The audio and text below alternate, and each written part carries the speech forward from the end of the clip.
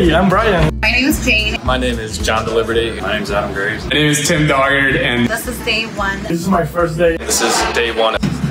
And today is my first day in the pharmacology department.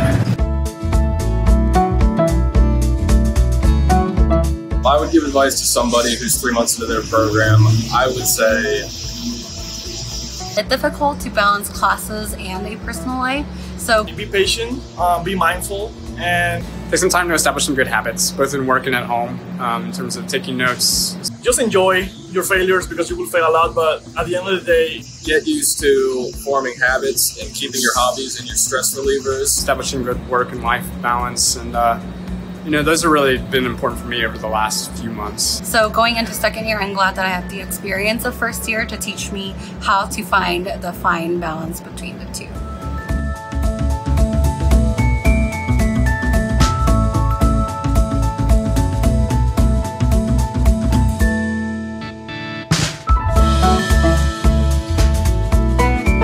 My name is Ernesto Leon, and today is my first day in pharmacology.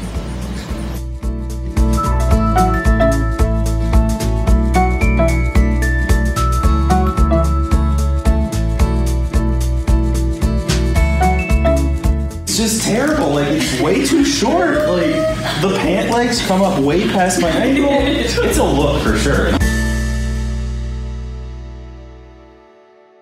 We've got a job to do. We should prepare the equipment.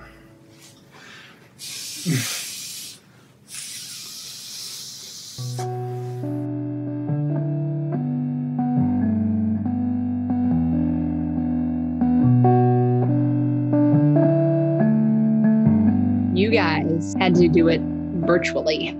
You had to learn new technology and give your presentations on the new technology.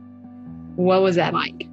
Stressful. A little bit harder to gauge the room and gauge the reactions that the PIs had to your answers because it was all over Zoom.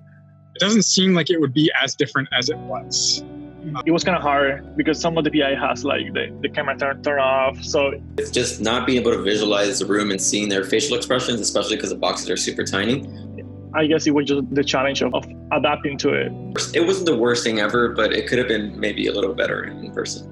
I'm glad that we all agreed to kind of practice prior to doing it. You allowing us to rent iPads like that well ahead of time. You know, it's not like you just gave it to us for 3 days, was like a lifesaver. It's nice when you're doing a chalk talk on a large whiteboard to be able to leave something up and then walk back over to it. And that's definitely a little bit more difficult on an iPad. But all in all, yeah, it was stressful, but we got through it. And so I guess that's the main takeaway here. You guys you had a lot on top of you during this process. So tell me a little bit about preparing for it. What was the semester like going through grant writing together? The revisions and understanding people's comments and understanding where it can improve. I think the process itself was fantastic. It definitely helped to have like a structure at least to start writing. I found it to be like super, super stressful, kind of up against a firing squad every week. But I felt that the class improved my writing skills and just critical thinking skills more in one semester than like half of undergrad did for me. Faculty were all willing to meet with you. They consistently offered helpful feedback to make you a better writer and to really help you convey your ideas in a way that could convince somebody else that, hey, this is worth funding. A large chunk of the time was spent looking at specific aims. If you change any of the body of your grant, you need to change the specific aims anyway. So I felt like it was kind of lost time. But overall, it was still great. I learned to be a better scientific writer and I got a lot out of it. Yeah, but I will say this. I feel like this written exam is light years ahead of all the other departments' written exams. Like ours is actually functional and useful. That's all very helpful thoughts because like I said, trying to figure out what's the best way to involve everybody and give you guys, the students, the most support is really what the group is talking about right now. Everything in the world together right now and all of the stress and all of the pain will bind us closer together and knowing that we're here for each other.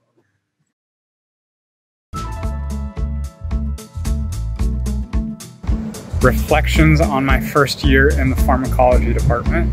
I think it was a pretty rough year. I can say it's been a really challenging year, but it's also been very rewarding.